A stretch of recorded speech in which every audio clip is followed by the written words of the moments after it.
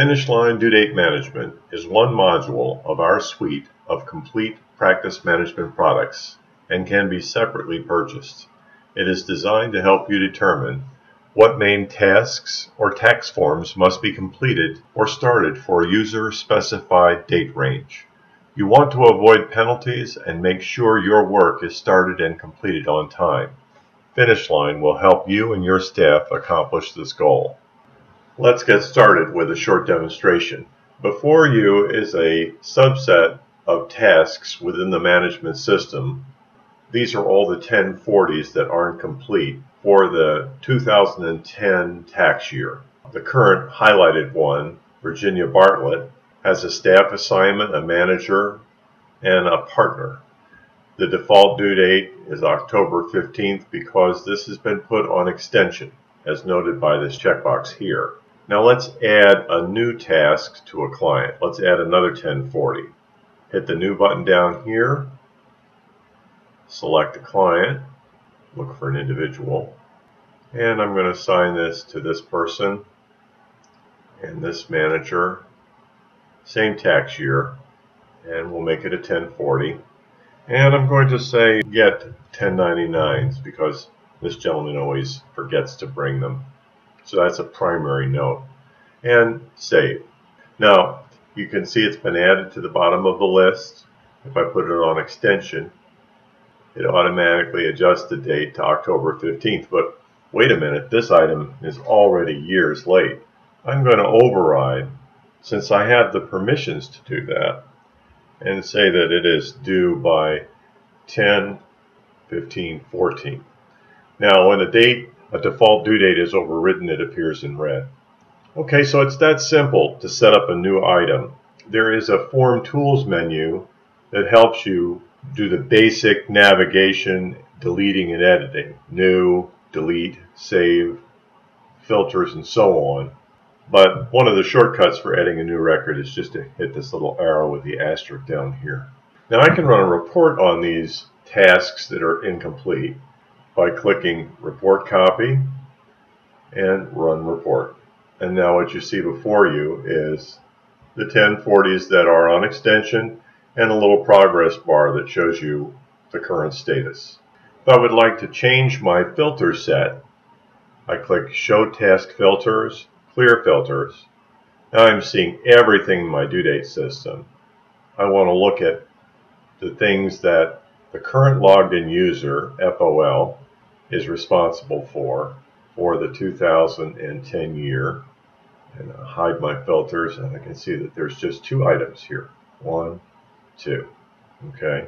In basic due date, I can track when the information is received, and I also have some customizable status fields that I can use. For example, assemble information, complete preparation.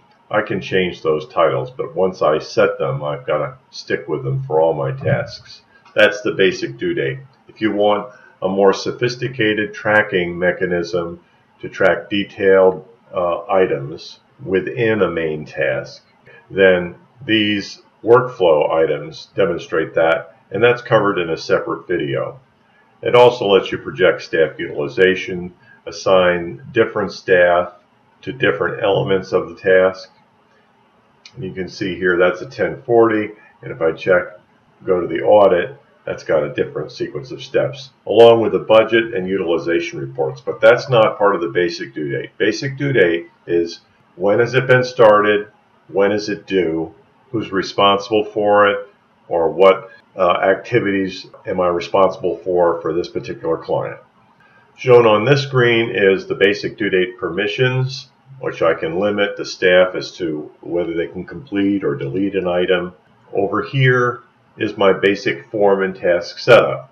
So individual tax form, it's a yearly based on calendar year. Those are some other due date options. They carry through when you add a new task. Down here you can see a task, weekly meetings, the frequency of that, bi-weekly, weekly, monthly, quarterly, or a task on a specific date, like an IRS demand letter would be a good example of that.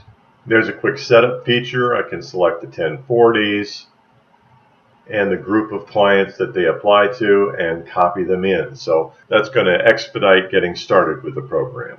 The cloning feature copies items from one period to the next and lets you maintain history of an item. Being able to go back and look up a previous year's item and look at the notes is a very practical, helpful tool. For example, the client last year failed to provide 1099 info and we needed extra time to reconcile fixed assets. So that gives us a heads up this year as to what we might expect or encounter. A calendar add-on module that synchronizes with Microsoft Outlook is also available that lets you show staff individual assignments of tasks and limit it to just their tasks. So for instance, here we have a data sheet of the tasks for FOL. I can change the view of that to a form and it shows the steps and the due date. So that item, I can scroll through like that. Here are my personal tasks. Here are my appointments. A comprehensive report generator is also included with ImagineTime due date that allows you to sort and save reports in a variety of formats and fashions. Remember, if you need more detailed tracking for individual tasks or subtasks within a main task, for example, if you do audits or extensive reviews or things that require 20 or 30 steps and have assignments for different individuals, you also need to project staff utilization. Then you need to consider our workflow module. Okay, that was easy. Now you have the basics of finish line due date monitoring. Contact ImagineTime at 877-520-1525 to speak to someone in our sales department or place an order. You can also download the free trial from our homepage or watch the instructional training videos. Please click on our homepage pricing menu for information about single and multi-user desktop pricing. We also have cloud pricing as well. Thank you for your time today and have a great one.